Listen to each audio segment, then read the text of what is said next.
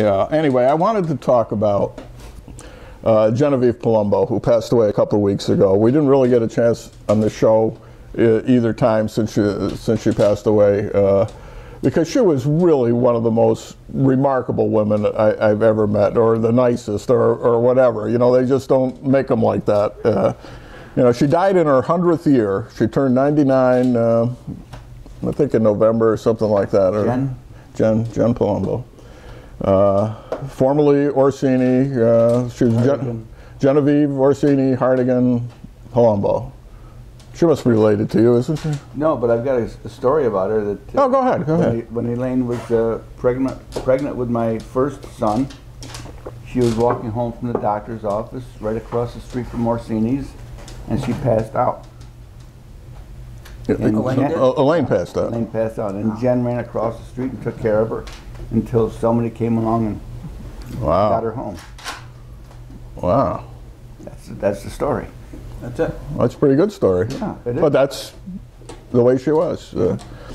I think I'm going to call this a love story in 5 acts, because when you're 99, you get a lot of acts.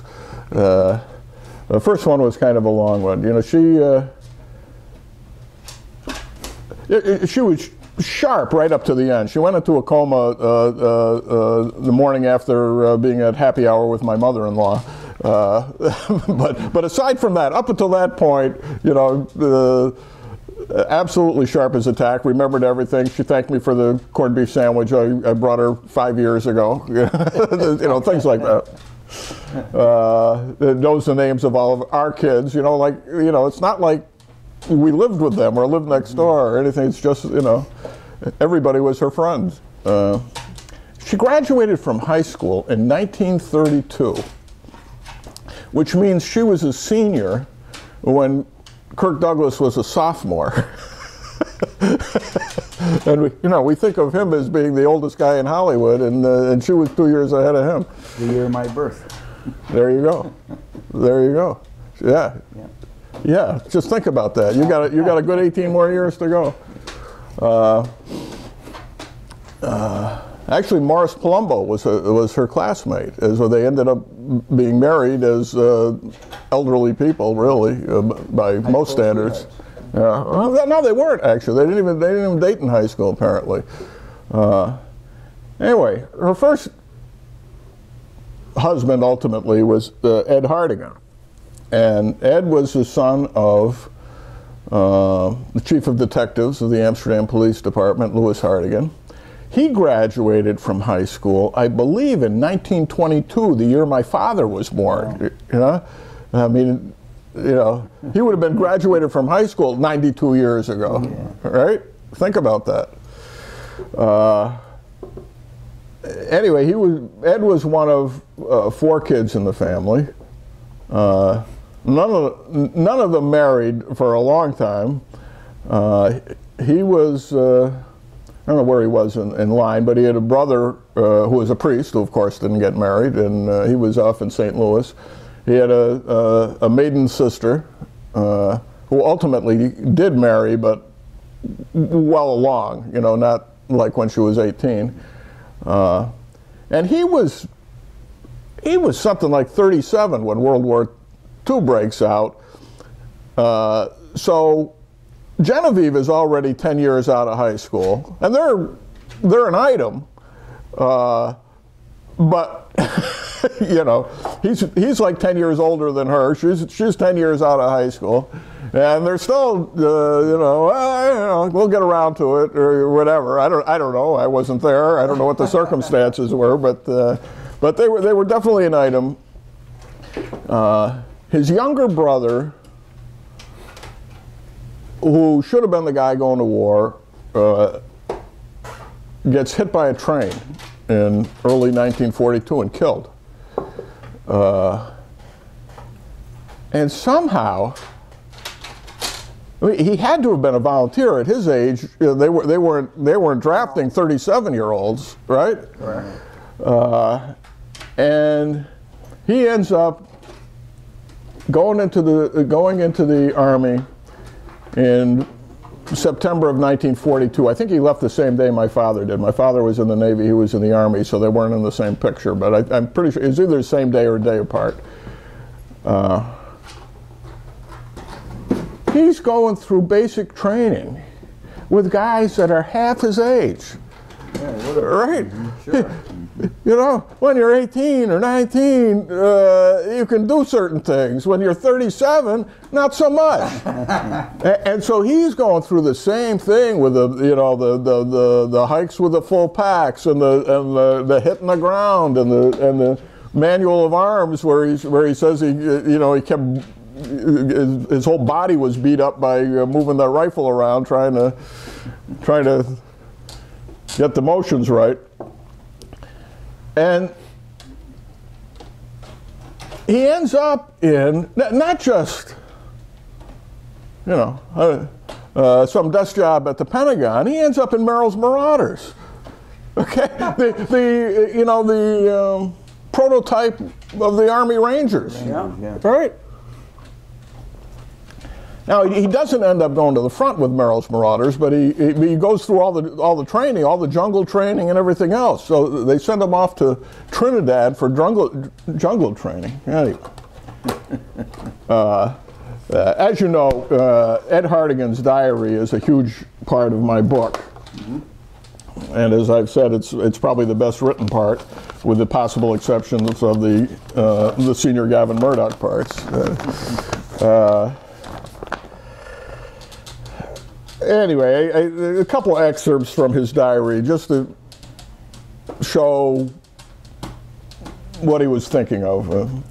They leave New Orleans heading for Trinidad. I don't even know if they knew where they were going. You know, they're just put on a boat, you're going somewhere for more training. Yeah. He says, the first night we slept in a hold down in the middle of the ship. It was stifling. And when 200 sweating men removed their shoes, it wasn't exactly fragrant. The portholes had to be closed, of course, at dusk. The entire ship blacked out at night, the submarine menace at that time being no joke. Everybody was a bit jittery, and when the hold light suddenly went out, Shorty, who was sitting on my bunk, put his fingers in his mouth and gave out a long, drawn-out whistle sounding all the world like a shell on its way. That didn't help any. Those boys just took off in every direction of a hatchway. The rest of the voyage, I spent the nights on deck, listening to the waves lap up against the sides of the ship as we sailed along like three ghost ships. It was pleasant and restful, lying back on your life preserver, looking up at the southern skies and dreaming of Jenny and home. Isn't that beautiful? I think that's the first time he mentions her in the diary, actually, believe it or not. But just lying on your back, looking at the southern skies, dreaming of Jenny and home. And of course, home is a long way when you're heading for jungle training. Mm-hmm. Yeah, yeah. So they go through all this jungle training, and then one day they get the word they're going to the front. And they're going by way of the United States. They're going to be shipping them to the United States, and they tell them that they're going to train across the country, and then I guess they boated from there to India, from the West Coast. They didn't train from there. No, but some of the people flew, but they were in boat. So they kind of tantalizingly hold us. At this point, they've been gone for over a year from home, in a foreign country. Trinidad, you can't even get to. You know, if you want to, hey, I'm gonna go visit Ed. No, it's Trinidad. You know, it's in the freaking jungle in the middle of the Caribbean, someplace. I guess, right? Yeah. Anyway, so they're holding this out, that maybe you're going to get to go home. But isn't it? It's now Trinidad and Tobago, isn't it? Tobago. That's where they got the sleds from, right? The Tobago sleds. Well, those must have been the ones they used in Cool Runnings. Oh, okay. All right. Just checking. Things you learn on the show with no name. All right. So some of the guys are told they're not going, and they're all hot, and the others are eager to go. And of course, he's by this time 38 or 39, and well, what the heck? And his diary entry says, "Well, we're all ready. Stein just walked over and knocked the book out of my hand. Just a hangover from last night. What a night. Everybody taking farewell and getting drunk, sympathizing with the ones left behind. Toom and Mike didn't make it. They're both broken-hearted. In his rage, Connery nearly wrecked the NCO club last night. According to the dope, we go all the way by plane, some 7,000 miles. That doesn't happen. There's a chance we may hit the States to be equipped, but I'm not figuring on it. You don't allow yourself to think of home on occasions like this. Too much letdown if it doesn't pan out. But if I could see Jenny for 1 hour, they can put me in a foxhole for the next 2 years." Beautiful. Yeah. Beautiful. So they go, you know, it goes off, the Merrill's Marauders do their thing, and they're in India for like another year, and they end up going all the way around the world because you know, they went across the Pacific, but on the way home they actually flew them home by way of what's now Pakistan and Egypt and Morocco, and then across the ocean. He catches a cold or something, and so when they land in New Jersey, when everybody else is going home, he ends up in the hospital in November of '44, I think.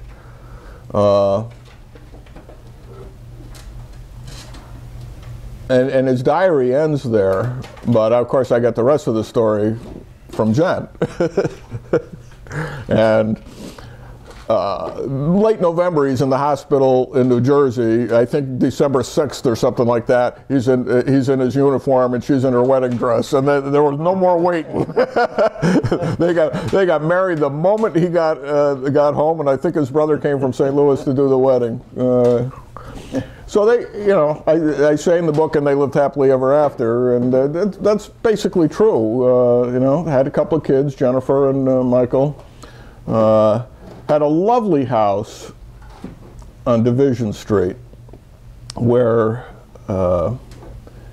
actually they tore it down to build the housing projects. You know, it was just, you know, a great old house with a nice backyard and all that. And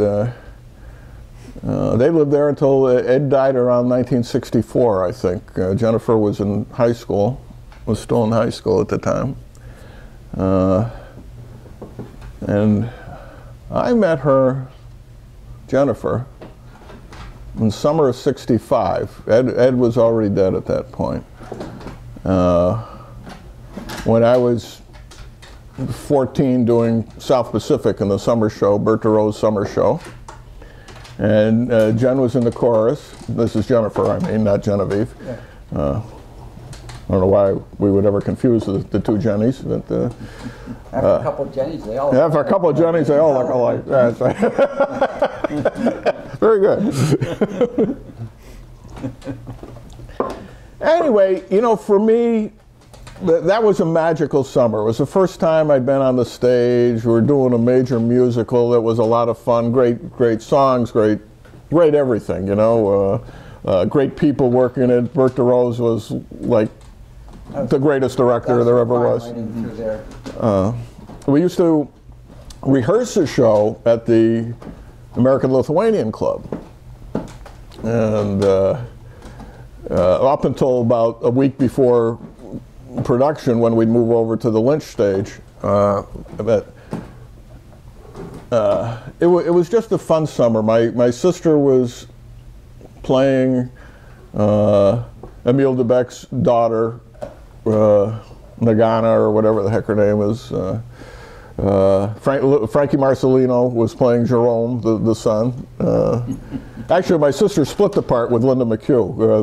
One did 2 nights, and the other one did the other 2 nights. Yeah. And my parents my parents came to almost every rehearsal, and Barbara DeRose was there with little Matthew on her lap. He was just a baby at the time. Marty, now a priest, was like, oh, I don't know, 7 years old maybe. Yeah, let's see, 8. He would have been 8 years old. So we got all the kids running around, and